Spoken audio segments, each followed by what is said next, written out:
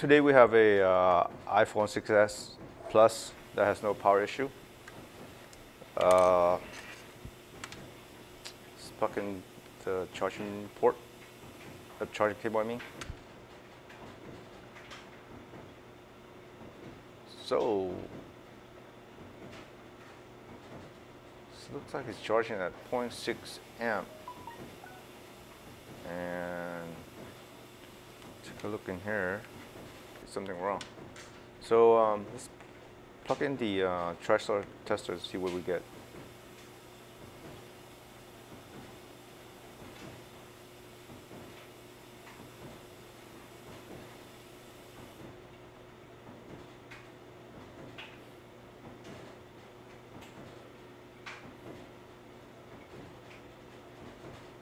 So TriStar is okay, VVC main is okay, so what could it be?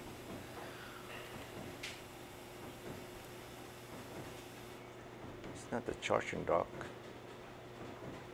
So the phone is not short. Okay, let's so it looks like they changed the battery. Whoever did change the battery. Let's take up the screen.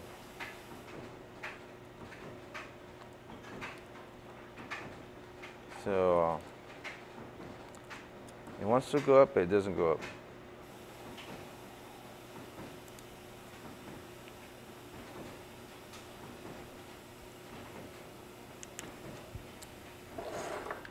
Okay, let's plug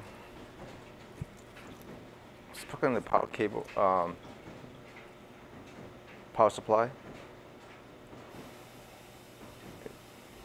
So iPhone 6s. There it is.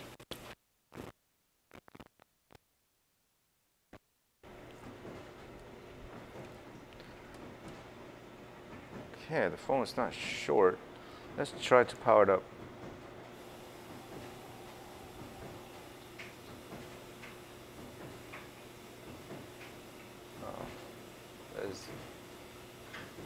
Okay, it is bad. So the phone is stuck at 0.42 amp. So it looks like it could be in DFU mode.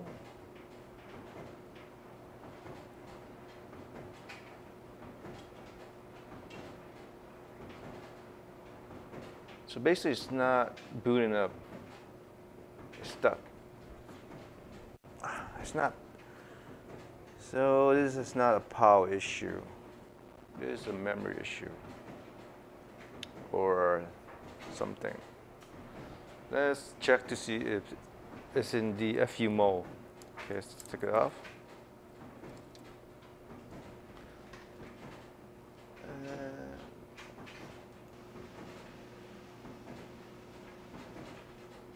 So it looks like the phone is stuck in DFU mode.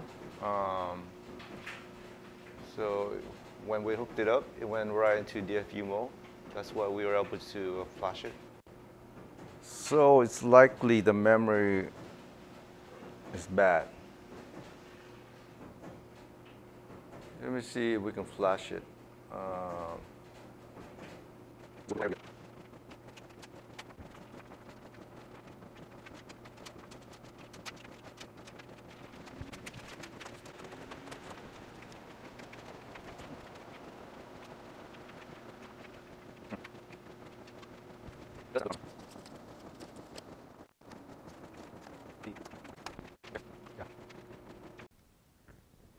Okay, so we have removed the logic board, the housing on the iPhone 6s Plus from the housing. And let's take a look, see anything wrong with the board first. So this phone was stuck in DFU mode, and usually you're stuck in this. You're stuck in the DFU mode. Usually there's a hardware issue, and that may be sometimes related to the CPU, damaged CPU, or just a bad defective NAND, which is the storage chip for the iPhone 6s Plus. Usually this can go bad after a couple years. So So we think that likely to be the case.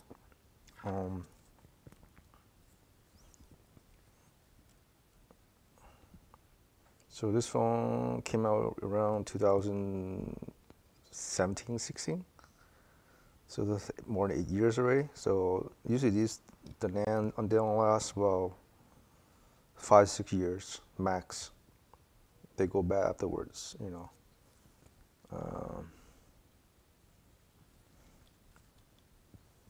Skynix, Hynix. Sometimes some can go longer, but the average lifespan is usually about 6 years, around there. So let's go ahead and take some measurements around here, see what we get. Okay, let's put our voltmeter on Dymo.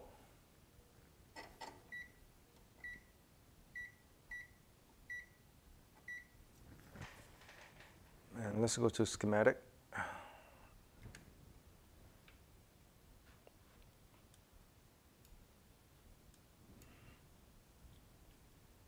This way, okay. So let's measure these capacitors here. So this is PP1 V8.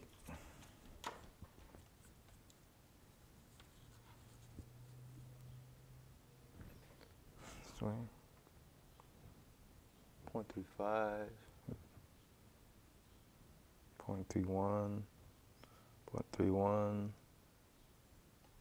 1.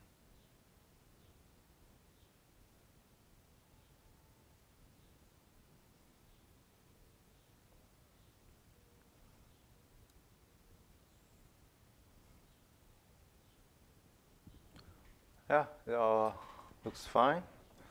Let's check it. Yep, we get that value. That value. NAND, yep. 1V8. NAND, yeah.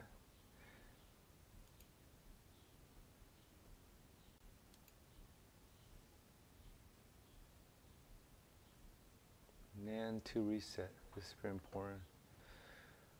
Where we can find this port on the other side. Let's go to the CPU.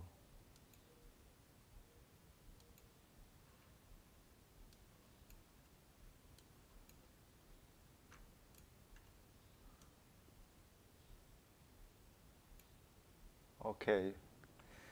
In this case, we need to take out the NAND since we cannot measure the values. So let's take out the NAND and measure the values down here first to make sure they're all right. If it's going to do the CPU and we don't have a connection, then that's bad. There's no way up. There's no point in fixing the phone if it goes to the CPU. It's not economical to fix at this point for this phone. If there's something wrong with the CPU, it's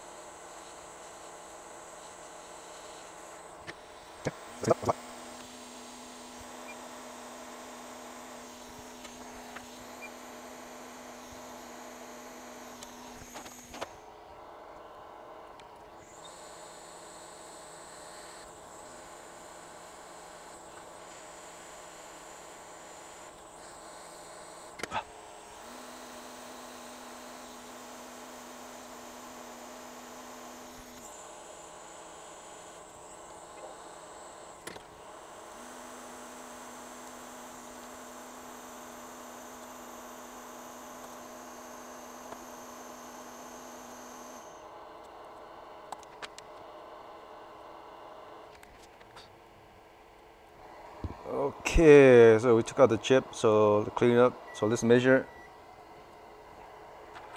to make sure everything's all right. So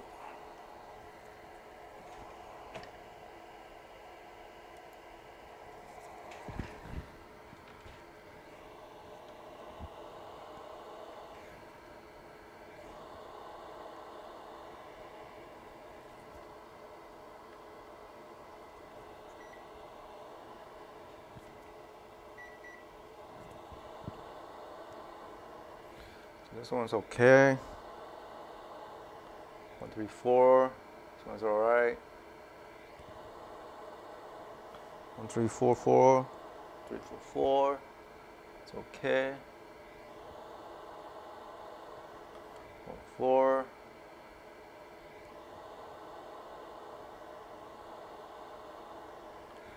56. 0.3. 0.4. 134. 135.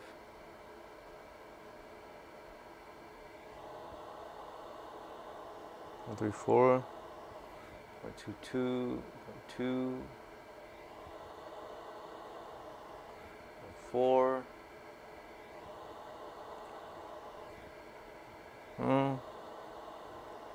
5.3.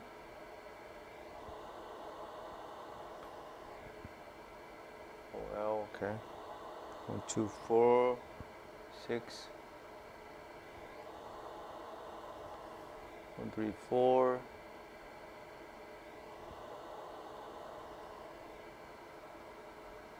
2 point.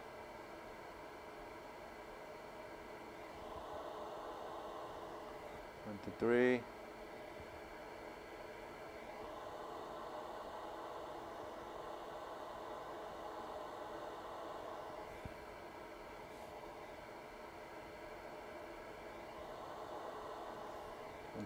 0.48. So these seems to be all right. So let's go ahead and clean this up.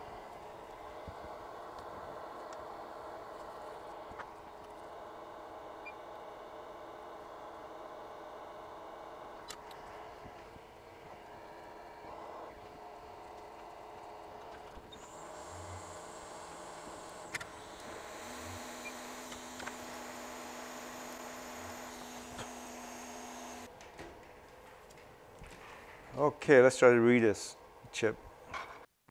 Okay, so we just reprogrammed, we copied the info from the old chip and copied to the new chip. The configuration file. So this works. Let's reboot.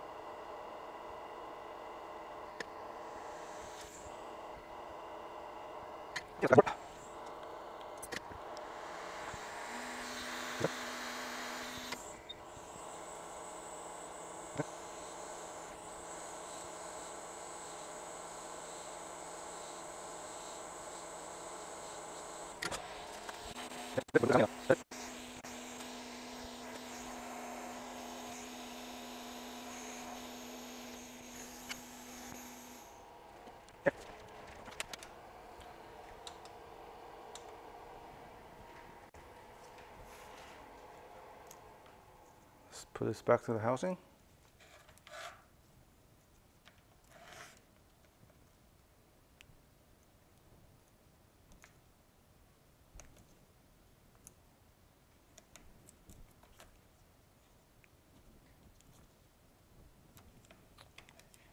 Okay.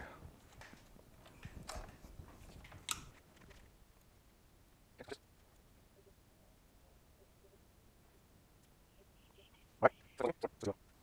Yeah. So we get the status bar. Usually when we get the status bar, it means that the phone is about to update. So it's updating now.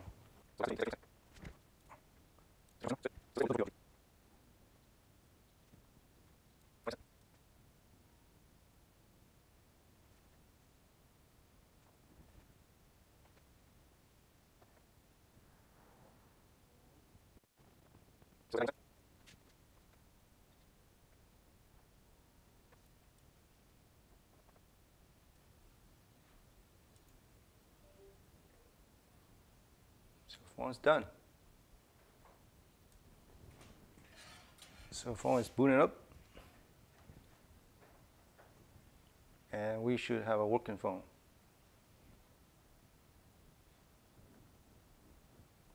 All right. So phone is working now. Let's try to activate it. So this one's, it says Apple bound. Okay, so we can't activate it.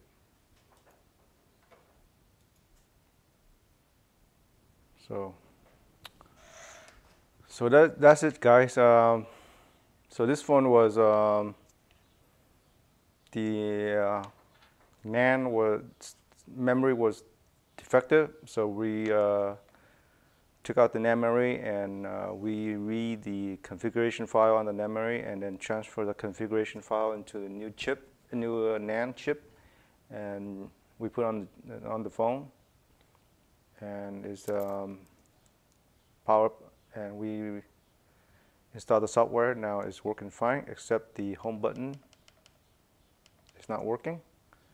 So that we can fix that.